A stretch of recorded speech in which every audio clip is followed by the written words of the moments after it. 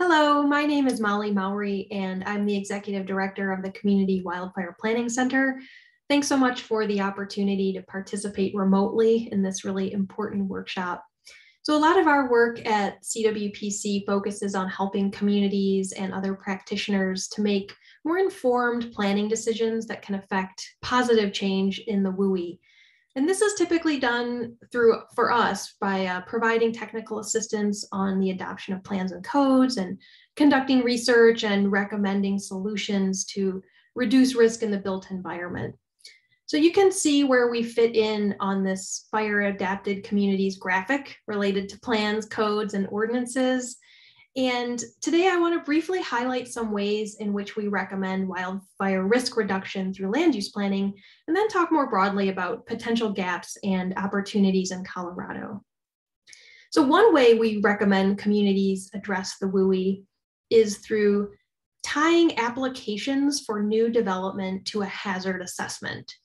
And this could be either a map or a site-specific assessment, or both.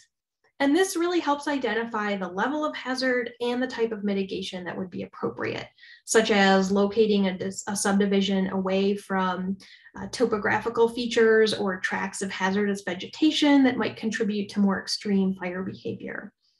Subdivision regulations and other development can also, I should say, should also require adequate access and water supply.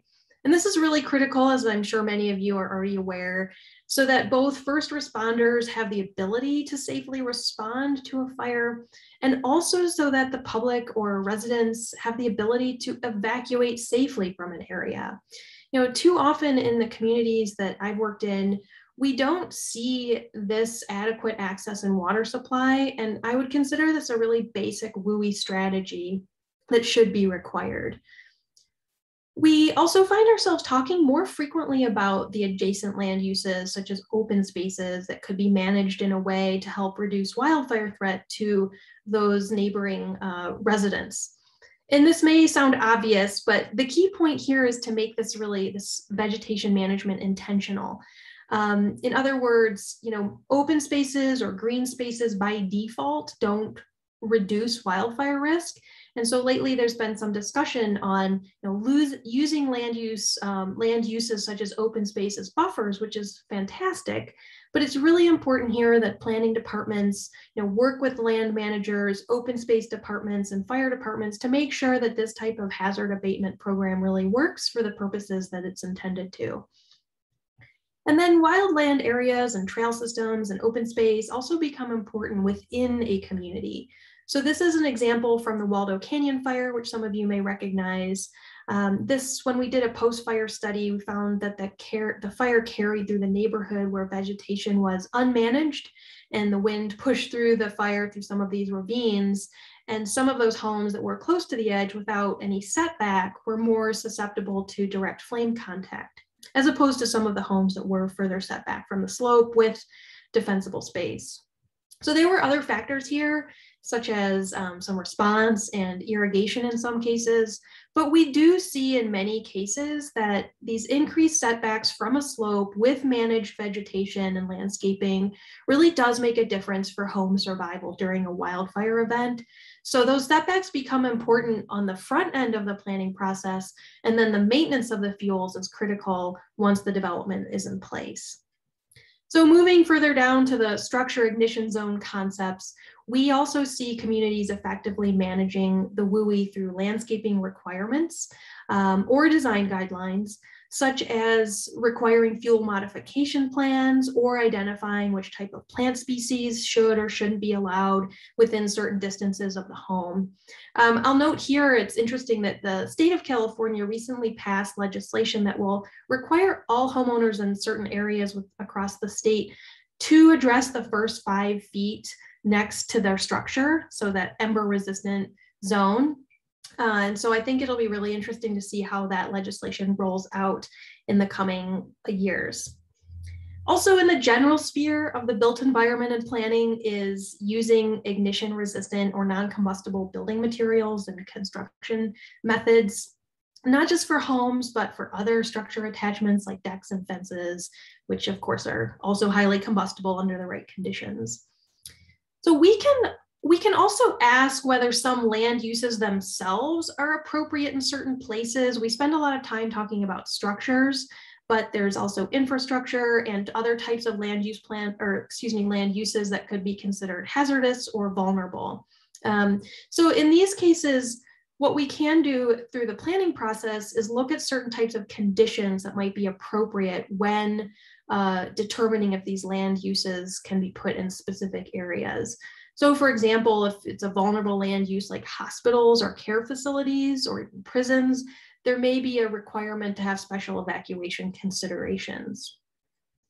There are many other opportunities that we could talk about today, but just one final concept I want to highlight here is on density. There's different data available on where we're seeing the most structure losses. Sometimes it's conflicting a little bit in terms of where we have the highest number of structures lost in the WUI. So it can be tempting to think that high density areas always result in more structure loss.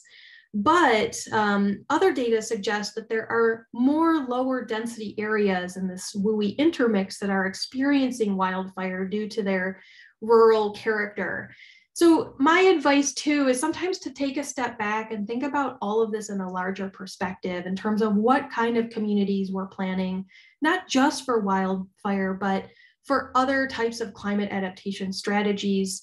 So when we aren't just wearing our wildfire planning hats, what other filters do we need to think about for the long term, looking at less car dependent communities or more resilient infrastructure, et cetera. So, I encourage everyone to consider wildfire planning in this larger context about where we want to go in the future with our built environment. So there are a number of different planning tools that I use, I'm sure many of you use when you are thinking about or talking about advancing WUI planning. Some of these are implemented more commonly through a fire department or a fire district or a building code division. And then others are more directly under the purview of a community planning department. So most often we see communities really use a combination of these tools, and some of those are based on model codes, and then they can be adopted locally and amended locally. So we recently conducted an analysis that looked at how 4 different states, including Colorado, approach land use planning in the WUI from both a state and a local perspective. And perhaps somewhat unsurprisingly, we found several gaps and also some opportunities. So for example, the current Colorado state statutes require that counties and municipalities adopt a master plan. And this master plan it's really an advisory document, but it can be binding in the sense that it can be adopted as part of a subdivision or zoning or some other type of land development regulation.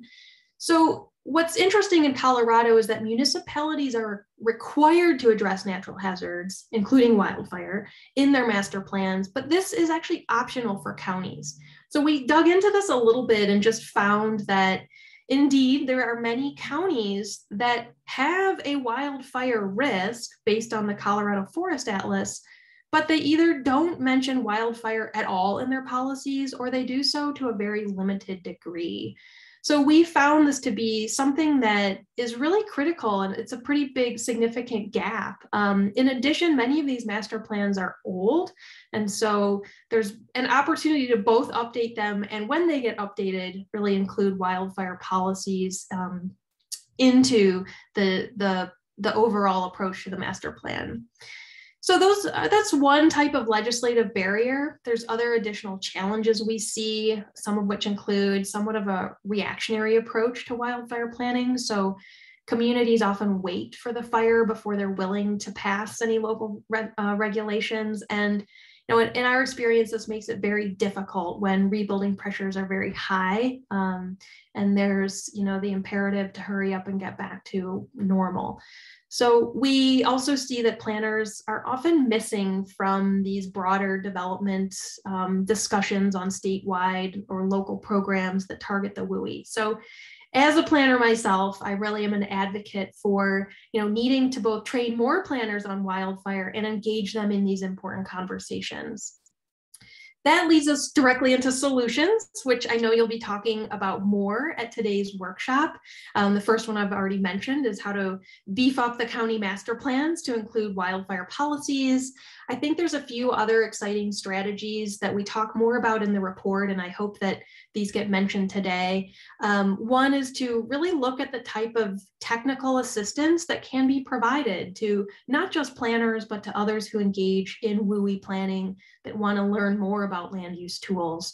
This might be through understanding what model codes could do at a local level and how they could be adopted to work for local communities, or other resources that really could help advance and increase capacity at the local level. We also support programs to address existing development. And by this, I mean looking at a lot of success at those parcel level programs that target the home ignition zone. We know that a lot of land use targets new development. And so it's an important part of the puzzle is to look at existing development. And then finally, there's a lot of opportunity, I think, to potentially transfer some lessons from other hazards, or look at some of the incentives, such as community rating programs for floods. Are there other models that we could be looking at for wildfire that really could help benefit our work? So there are a lot more resources available on this topic, including if you go to the conference mobile app, you can find links to some of these materials from our website. And I really want to thank all of you for the opportunity to present some of these concepts today. Please feel free to be in touch, and hope to connect with all of you again soon. Thanks so much.